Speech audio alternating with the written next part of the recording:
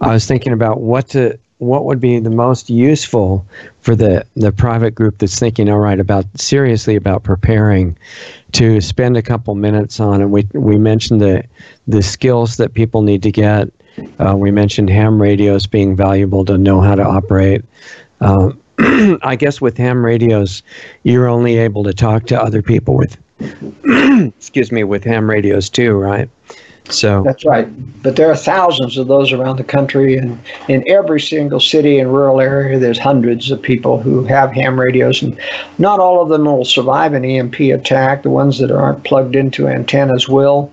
But ham radio operators are very savvy electronically. They'll get their rigs or spare rigs online. Mm-hmm. You'll be able to talk to somebody. And then with world band receivers, not everything's going to be hit with an EMP attack, and you'll be able to talk to people around the world to give you news about what's happening in the U.S., even if all the news sources are down in our country. It's going to be very important to be able to talk to or listen to people around the world talk about this. So the ham radio network will be the new news network in that situation, right? Yes, and there are certain repeaters all over the United States. I don't know how many of those are going to survive EMP, frankly.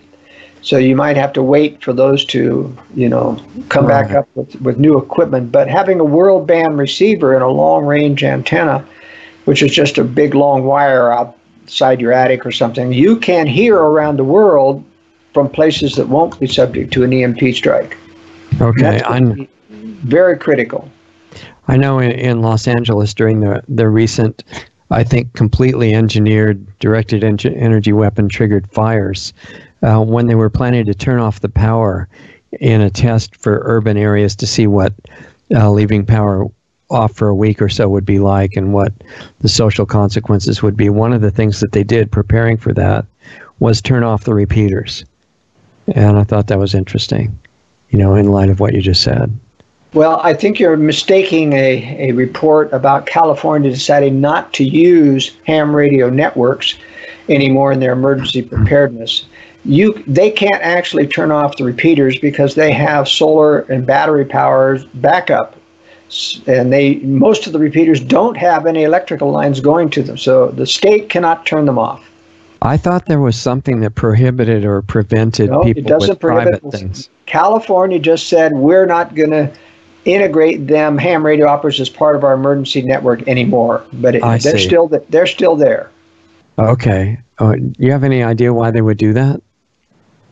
Well, they just want to discourage, people from having an alternative to government information during a crisis. Right, exactly. But the ham radio is not going away. It's still going to be there. Okay, so as far as beginning the 5-year period of possible grace period for preparation, the first thing is location, obviously. And I read your book, Strategic Relocation. Or an alternate location. Now, most people cannot leave the city where their jobs are right now. Yeah, exactly. You must prepare for an alternate location that's away from the massive urban areas. Is that the bug out idea? Yes, it is.